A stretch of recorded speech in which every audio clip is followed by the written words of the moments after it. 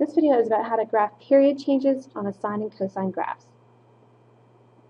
Alright, to graph a period, let's think first, what is a period? A period is the time it takes, here's my graph, the time it takes to complete one cycle of the graph, whether it's sine or whether it's a cosine graph. How long does it take to complete this cycle before it starts repeating?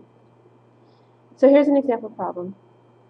But here are the steps you're going to take. You're going to start with the points from the parent function. So in this example, it's sine. So here's the points from the sine function that I know from parent function. And what I'm going to do to find period changes are I'm going to divide. Notice it's divide, not multiply. Yesterday we multiplied, today we divide. So make a mental note of that. We are dividing the x values this time by b. Okay, dividing by b from the equation to generate our new points. All right, point is to get new points to plot on our graph. All right, let's try this. Example 1, y equals the sine of 6x. Okay, I've put down here our parent points of the sine function. Let's analyze this first. What is the amplitude of this? Remember, the a value here is just a 1. The period, well, that's 2 pi divided by b. Well, b in this case is a 6. So if I reduce that, as you always do, you get pi over 3. All right, so you're always going to have to tell me amplitude and period.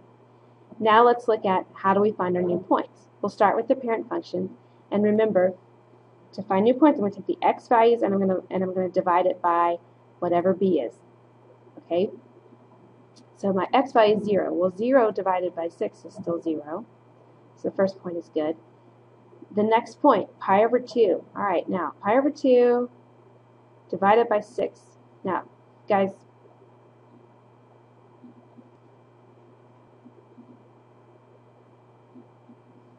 pi over 2 divided by 6. Now think about this. That's 6 over 1, right? Well, you've got to get used to the fraction. Keep it, change it, flip it. So I'm going to keep this and flip this. So what I have for my new x value is pi over 12.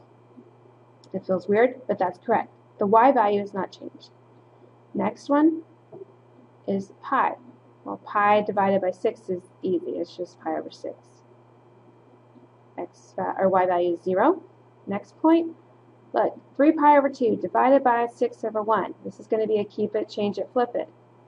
Alright, so 3 pi over 2, change to multiplication, flip this over.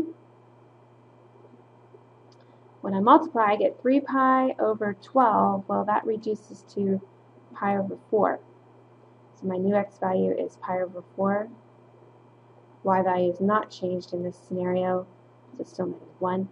Lastly, is 2 pi. 2 pi divided by 6, we already talked about this. That is pi over 3. So it's pi over 3. Alright, now on these, you're not going to plot the parent function. You're just going to plot the new points that you have. Okay, so look at your x values. They go from 0 to pi over 3. So I'm going to put pi over 3 over here. 0 is where it is. Alright, the next one is pi over 12.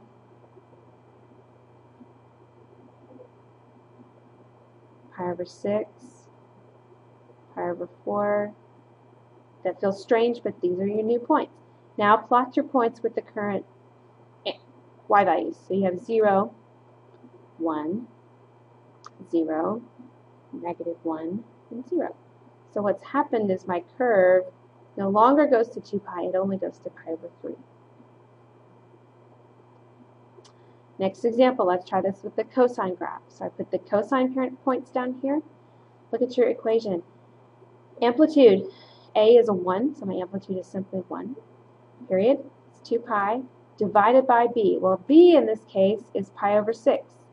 So it's dividing by a fraction. Yes, you got to do this.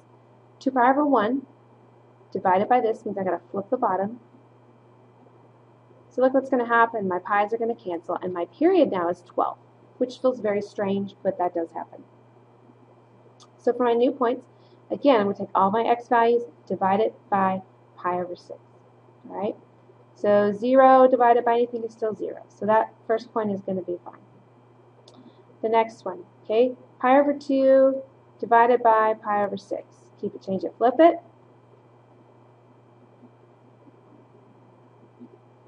Six over 2, which is 3.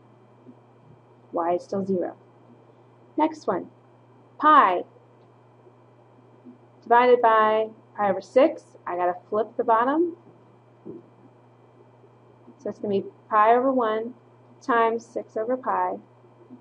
Those cancel, and my new x value is 6. My y value is still negative 1.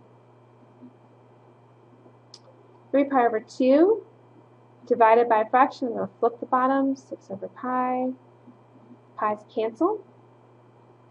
I get 18 over 2. Guess what? That's 9. 0. 2 pi divided by pi over 6. Keep it, change it, flip it. Pi's cancel, and 2 times 6 is 12. So my last point is 12, 1.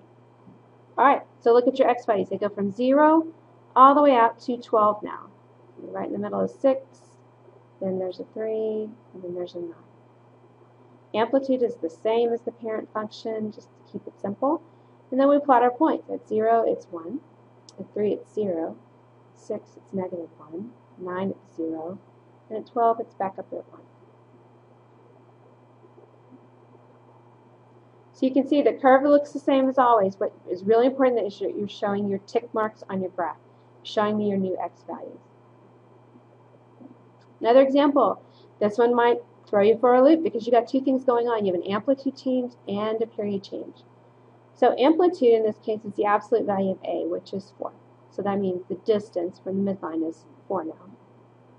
The period is 2 pi divided by 2. Well, that means it's just pi. Alright, so two things going on. For an amplitude change, remember I have to do the y values times a, and then I have to do the x values divided by b for a period change. So we got two changes happening for each point. So the first one, well, 0 times negative 4 is still 0. And then, I'm sorry, the x value is 0. 0 divided by 2 is 0. For the y value, 0 times a, which is negative 4, is still 0. So that first point did not change. Next one, x value dividing by b, which is 2. Okay, so it's pi over 2. Keep it, change it, flip it. That makes pi over 4. Y value is 1. Multiply that by your a, which makes this negative 4. Next point. X value gets divided by b, which is 2. So that makes that pi over 2. 0 times negative 4 is still 0. Next point. Alright. 3 pi over 2 divided by 2. Keep it, change it, flip it. What's that going to be? 3/4 of pi. Y value is negative 1 multiplied by negative 4, and I get a positive 4. Last point, 2 pi divided by 2 makes it just pi. And then 0 times negative 4 is still 0. Alright, so now we have our points. Look at your x values. They go from 0 all the way up to pi. And then I have half of that. Pi over 4. 3 pi over 4. Those are the x values I just found. Now I plot my y values. So basically it goes to 0 to 4 or 0 to negative 4. So 0, and then the next point at pi over 4 is at negative 4, so it's flipping. Pi over 2, it's at 0. At 3 pi over 4, it's up at 4. And at pi, it's back at 0. So I took my sine curve and it flipped upside down, stretched it, and had a horizontal shrink as well. Alright, for the WSQ, I want you to try this one. Okay, only one change going on. It's just a period change. B is 3 pi. So make sure you apply that correctly to your amplitude, period, graph, points, the whole shebang. Alright, good luck, and we'll see you in class.